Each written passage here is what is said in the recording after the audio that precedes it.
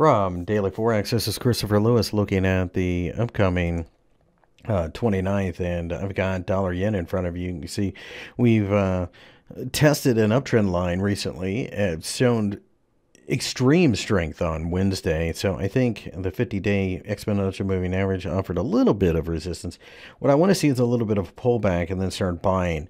This pair does tend to do this at the bottom, causing very complex basing patterns. It's not until we make a fresh new low that I'd be a seller.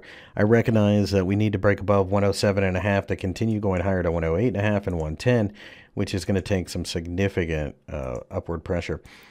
Aussie dollar has made a fresh new low, and I think we'll probably go testing this uptrend line below, which is the bottom of the daily channel. If we can bounce from there, then I think the buyers could come in above 0.78.